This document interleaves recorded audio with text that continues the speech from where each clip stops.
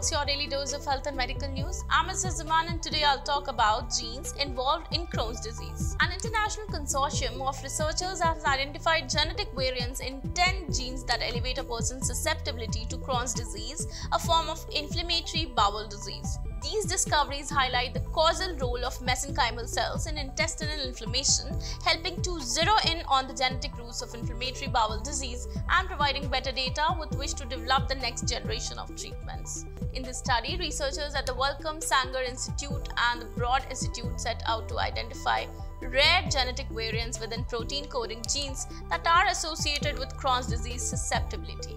They performed exome sequencing on around 30,000 patients with Crohn's and compared these two exome sequences from around 80,000 individuals without the condition.